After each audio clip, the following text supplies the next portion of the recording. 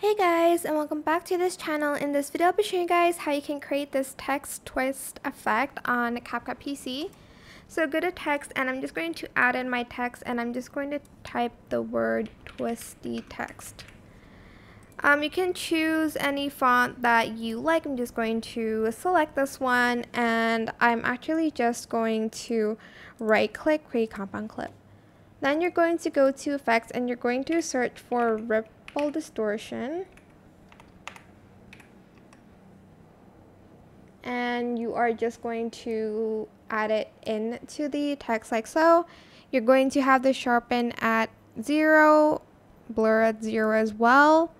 You're going to put the size at 25, speed to 50, and the strength to 0.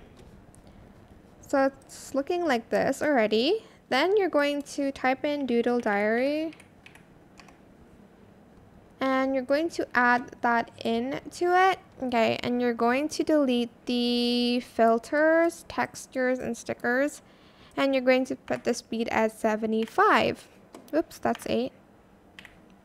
And that is it. Super simple. I hope this tutorial was helpful for you guys. Don't forget to like, comment, share. Also subscribe to this channel if you haven't done that already. If you have any more questions, just leave it in the comment section down below. I will try my best to answer them all for you guys.